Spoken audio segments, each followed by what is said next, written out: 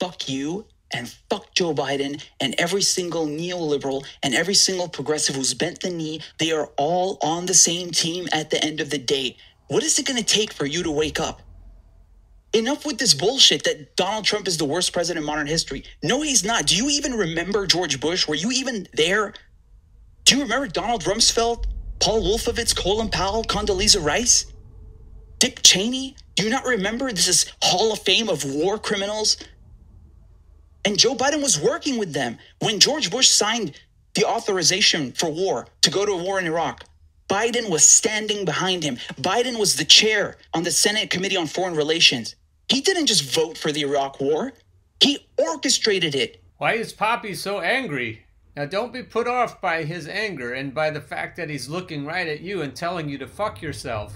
I think he understands that we've all been the victims of propaganda. Perhaps his frustration is boiling over because he doesn't see any way to escape the horrible situation we're all in right now. There is no one who is as outraged as they should be about this bill in the progressive media besides me. No one. I've seen people describe this vote on this bill, the CARES Act that screws America for a generation. I've seen the most lefty progressive news shows describe it as a bad vote. Bernie Sanders tweeted this out, and this is what's annoying me. Stuff like this, my stomach turns.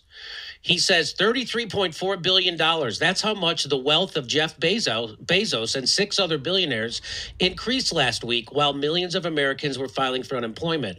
Our society cannot sustain itself when so few have so much while so many have so little. And he tweeted that out on April 15th.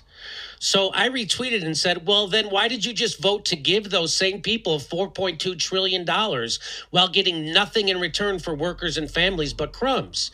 Because you, as always, bent your knee to the party and abandoned your movement when you had real power to do something. And there's no excuse for that. So let's, for a moment, just take that at face value. There's no excuse for that.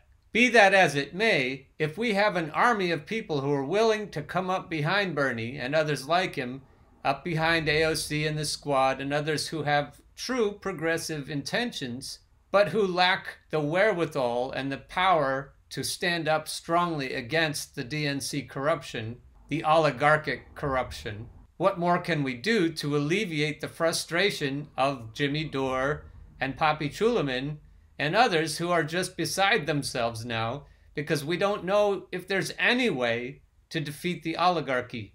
Keaton Weiss of Do Dissidents urges us, don't obsess about the vote, just build independent left power. I don't think Keaton is saying that voting doesn't matter. He isn't, because I've read this article.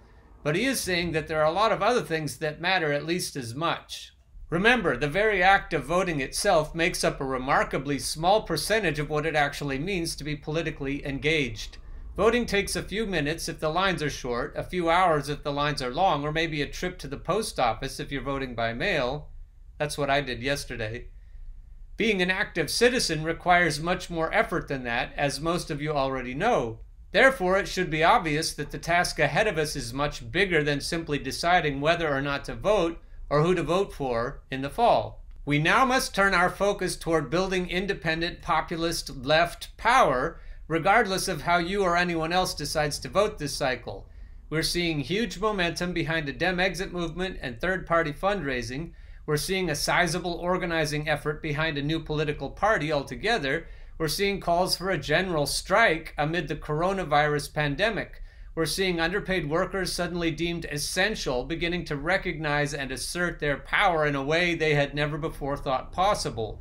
All of this is positive, and the challenge of the moment is to coordinate these efforts in a way that creates an institutional structure that can wield power and influence, ideally as an electoral force, but at the very least, in the short term, as a giant pressure group to be exerted on existing organizations. Of course, as these options are being explored, our favorite politicians like AOC, Ilhan Omar, and Bernie himself are going to spend the lion's share of their time trying to sheepdog the progressive movement into the Democratic Party in order to defeat Donald Trump in November. This was to be expected from the outset in the event of a Sanders defeat, and so it should come as neither a shock to our system nor a distraction from our overall goal. I'll resist the temptation here to tell again and again and again why we can't vote for Joe Biden. I'll save that for other episodes. The point of today's show is to talk about a more radical type of canvassing that may help alleviate the frustrations of some of the pundits who just don't know a good path forward, or who may suspect that the path they're advocating isn't actually going to get enough traction to do anything. I wrote this piece this morning. We need a more radical type of canvassing. Point number 1. Old people vote in primaries for corporatists. Old people who watch corporate news choose our politicians/judges, local, state, and national, and other representatives/servants. Old people choose corporate-sponsored public servants because the TV tells them to. These corporate-sponsored public servants, who don't actually serve anybody, not only harm the old people who vote for them, they want to take your Social Security. They also harm young people and lower-income workers.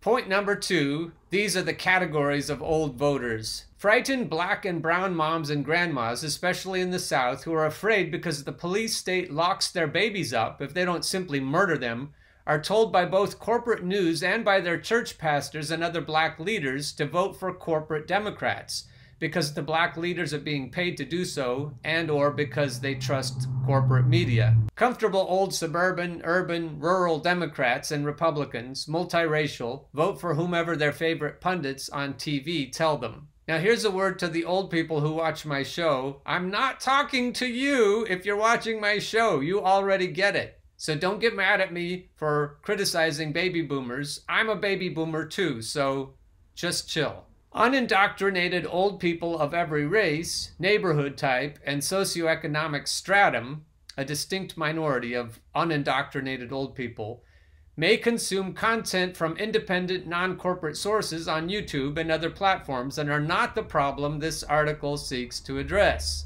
But, dear viewers and listeners, you can be part of the solution. Point number 3, young people do not vote in primary elections. We can talk all we want to about how to change that, but the fact remains, young people do not vote in primary elections. Younger voters, urban, suburban, and rural, who understand that current politicians are not doing anything for them and are thus disaffected, do not vote in primary elections.